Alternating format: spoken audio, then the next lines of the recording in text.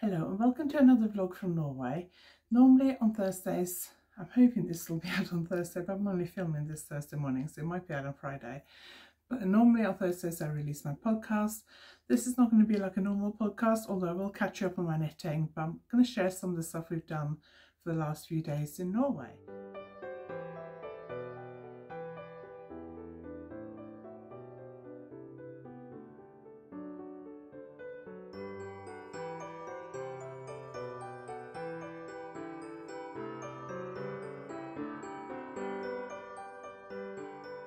If you're new here, my name is Anniken. I design knitting patterns. I teach knitting workshops online and in person, and I sell yarn through my website YarnAddict.co.uk. I am originally from Norway, but I moved to the UK when I was 20 and I've lived in the southwest of England ever since. But at the moment I'm back in Norway visiting my parents. We have tomorrow and then we're going back on Saturday, so only a couple of days left. And I thought I would just share some of the stuff we've been getting up to this week in Norway. I'm going to share what I've been knitting later on in this video, but first, at the moment I've got an offer that ends on the 31st of December, end of December, and it is 25% off all my patterns on Payhip and Ravelry. I'll put the code and the links below this video, and also my successful brioche knitting online course is at an introductory price, so it's £25 until the end of December as well. From the 1st of January it'll be £30. So if you have been thinking about taking advantage of either of those offers, you're running out of time. I'll put all the links below this video, and the online course is self-guided. You can start anytime, you can work at your own pace and in your own time, and if you need any help, I'm there to help you. I share how to knit brioche continental style and English style, basic single colour brioche, two colour brioche, different increases and decreases to create fancy brioche patterns, how to read charts, how to knit brioche in a round, how to fix simple mistakes like drop stitches and that kind of thing, and how to unpick brioche. And I also included 3 free patterns. One of them is just behind the camera, so I'll just grab that quickly. So one of the free patterns is my twist hand warmers, which look like this. So that's one of it. It's work flat and it's a very good pattern for practicing basic brioche rib plus increases and decreases, and that's only available from the online course at the moment or my in-person workshops. I'm also at the moment, there's also one cowl pattern, my course cowl and my course headband are also free with the workshop. I'll put all the links to all the successful brioche details below this video. You go to the end of the month to sign up at the intro price. And then talking about these, which I knitted on the way here and the first couple of days I was here, I also cast them for a twist cowl. So this is a new pattern. If I show it to you like that, because then you can kind of see the center, and then it kind of mirrors either side of the center line. I am very close to finishing. I was trying to finish it before I filmed this video, but I have,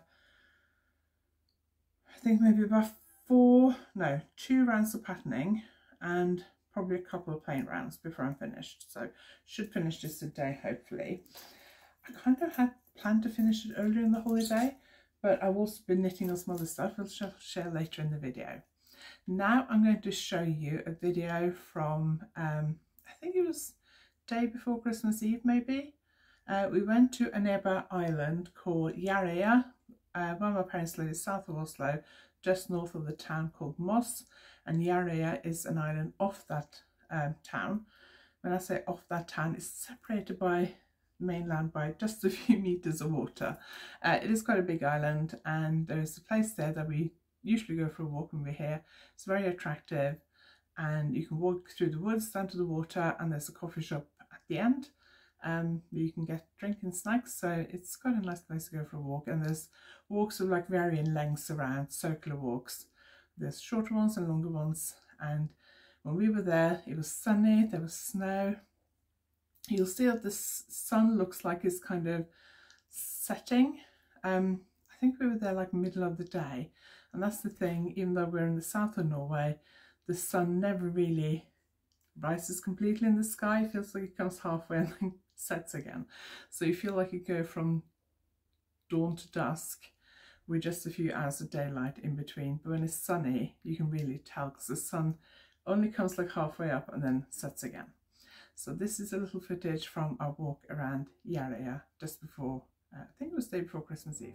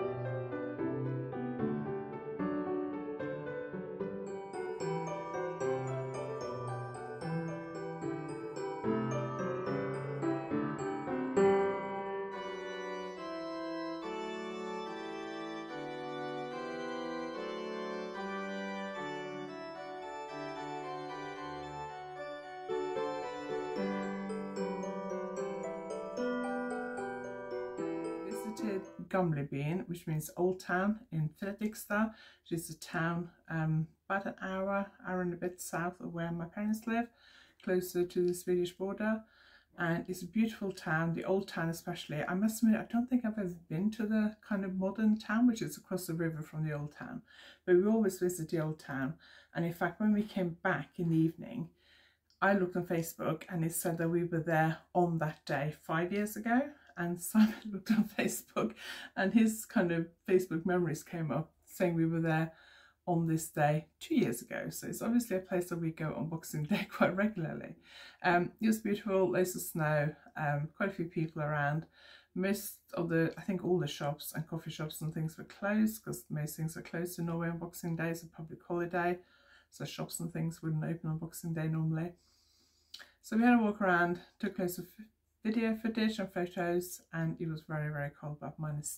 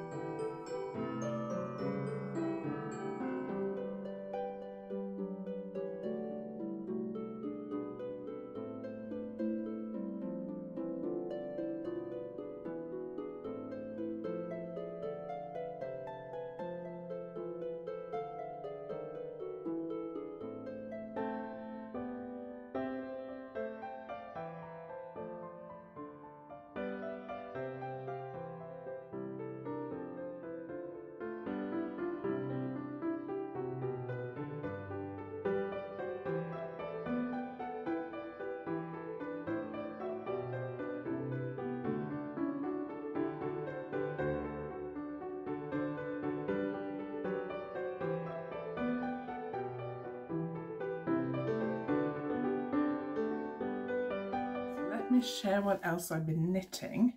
I cast on, I ordered this yarn to arrive before I came here. If you've been watching me for a while, you may have seen my pink alpaca silk sweater. I'm knitting this same sweater in this like smoky lavender colour.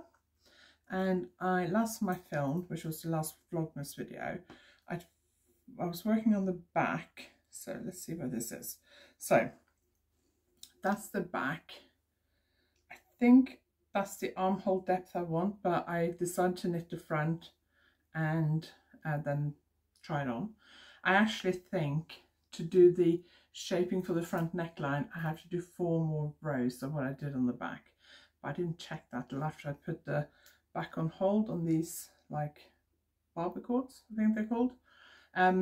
So I picked up stitches for one front and I'm shaping the V-neck. I'm about halfway. Yeah, about halfway. Maybe just over halfway. So I'm hoping to finish the brioche cowl today and then maybe also finish this front. My aunt and uncle are coming this afternoon, so I'll be sitting at a table. Obviously I won't be able to knit, but after us hopefully we'll sit down on the sofa and then I can carry on knitting. So I'm hoping to get a bit of knitting done today.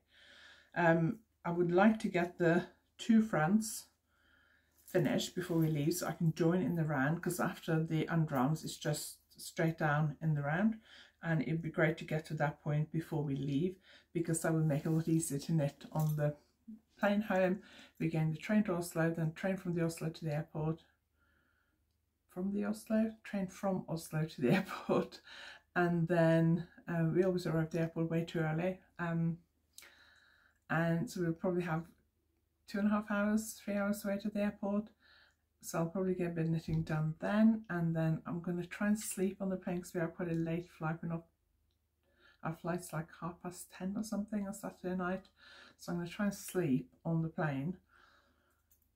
And then when we get back to the UK, we have the long drive from London Stansted Airport, which is north of London, back to Cornwall. So probably, depending on how often we have to stop and maybe we have to stop and have a nap, talking about 5 to 6 hours. Hopefully there shouldn't be any traffic in the middle of the night, but there might be some roadworks and that kind of thing.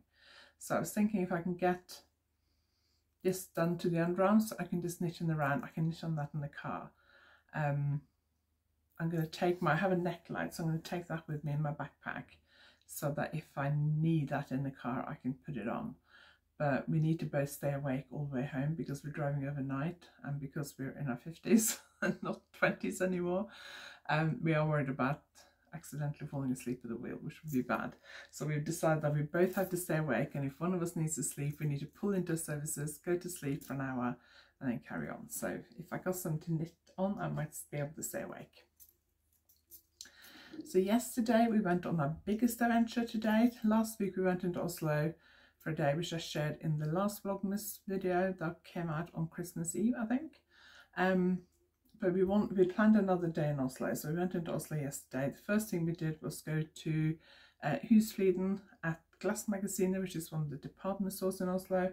I shared that in my yarn shop tour of Oslo in September. So when I was saying in September, I filmed the yarn shop tour in Oslo. I visited 5 yarn shops. So I'll link that video below. And Heimen Husfliden was one of the yarn shops I visited.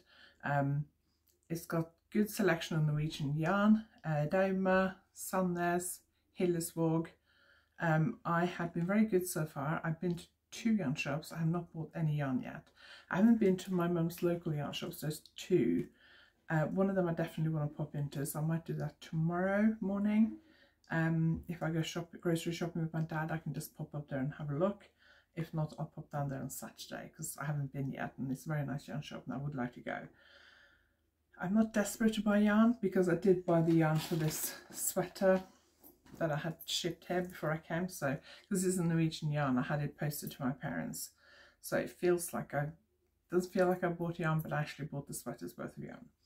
But we went to Husfliden, and I had these, as I showed you on this sweater, these barber cords. What I didn't realise was that they also do a size bigger. So the size I've got is the small size, which I think is up to 4.5 millimeter needles. I didn't actually realise that there was different sizes, but I saw this pack. I bought a pack of these. I got 2 packs of these actually. And there are, there's like thinner ones. These are thicker. These are for 5 to 10 millimeter needles. And I didn't realise they came in 2 sizes because the local shop only sells the small ones. So I bought a pack of that. I don't very often use needles over 5 millimeter, but I thought it was useful to have just in case. And it won't take up much space in my suitcase. And then I also saw these. They had a selection of kind of wooden tools there. And I saw these. I don't know who they're by. Oh, they are by Husfriden, which is like a chain of like arts and crafts shops in Norway.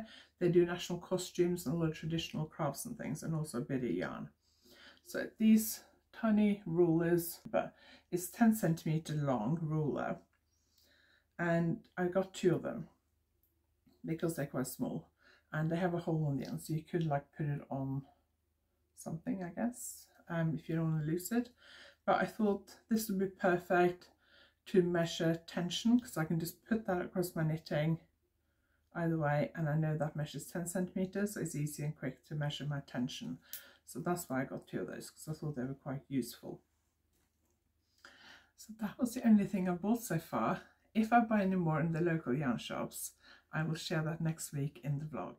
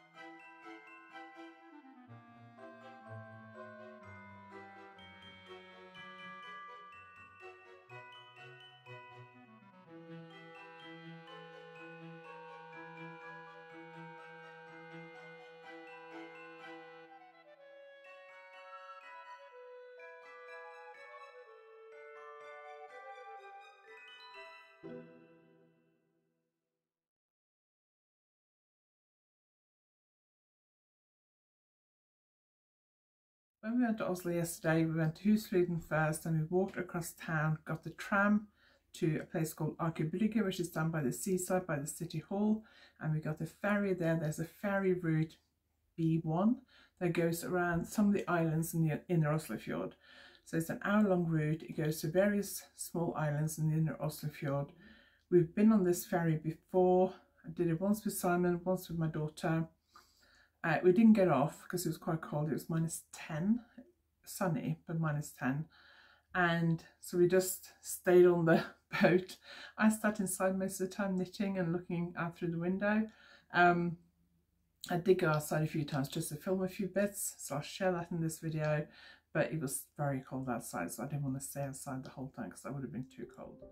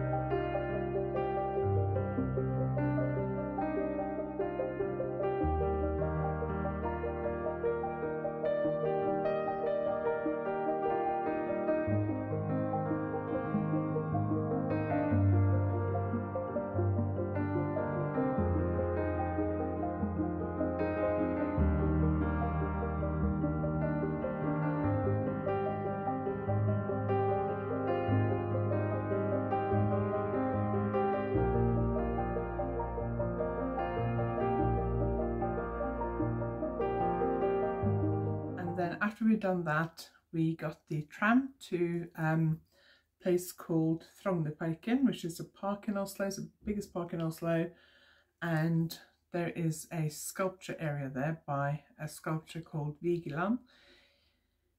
I think they're bronze sculptures. I'm not sure what they're made of. I think some of them are granite. I think some of them are bronze, but I'm not 100% sure because I'm not an arty person. But they're big human figures. They're all naked, so they are a bit anatomically correct, if you like. So basically you can see bits. So I hope nobody reports me to YouTube over this and I get the video taken down. But also some of them do kind of depict acts of violence, or at least it looks violent.